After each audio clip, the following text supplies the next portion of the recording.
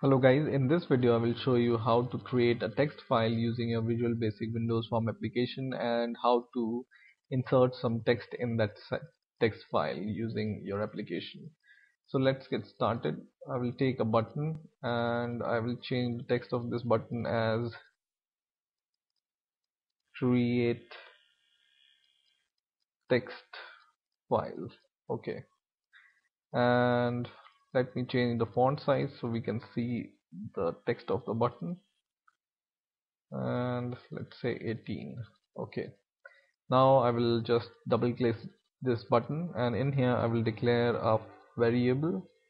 So I will write dim file as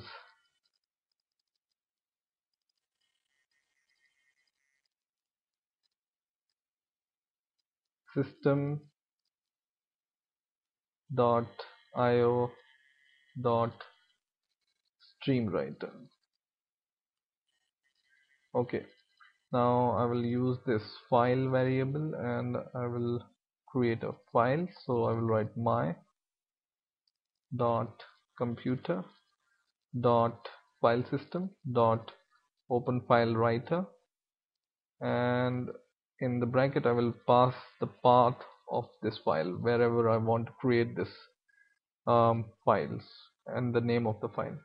So for example, I want to create this file inside my binary folder where my executable file of this project is there, or you can provide any path which you want to give. Just wherever you want to give the path, just copy the path of the library and just paste it there, here. But just remember, you need to replace these backslashes to forward slash like this.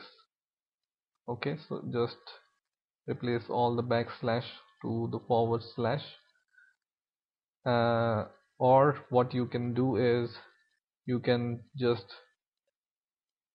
add one more backslash to every backslash here. So there are two options you can do for giving the path. So for example, I would just want to make my text file in the default location wherever my binary file is there. So I will write test.txt file, and the second argument I will write as true. Okay, so this will create my text file. Now I want to write some lines to my file. So what I will do is I will write file dot write line, and inside this bracket I can insert the text for the file. So I can write this is my YouTube tutorial, for example. And whenever you create a file after writing the text in the file, it's a good practice to close the file. So just write file dot close. Okay, now I will run the program, but first of all I will show you how to go to the default location or the binary directory of your file, of your executable file.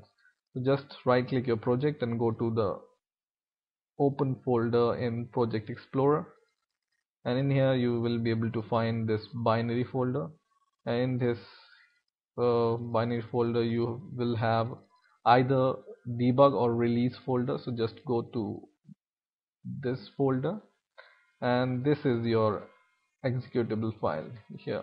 Right now it's not compiled, so it's just running a blank project. So in here my text file will be created. So let me run the program. So I will run the program and it's running without any error, and just watch here, it will create a text file when I click this button. So I will click this button, and in here it has created a file called test.txt, and when I open this file, in a text editor. So for example, I will open it with WordPad. It will open the text file and it has inserted in this word text, which is this is my YouTube channel. Now, how to insert multiple lines in this text file? So I will close this file, and what I will do is I will just copy this file.writeline and I will just paste it 2 or 3 times. And now when I run the program and when I click this create text file and when I open this text file once again, it create multiple lines of code, right? So in this way you can create a file and write text or insert text into that text file with the help of your Visual Basic Windows Form application.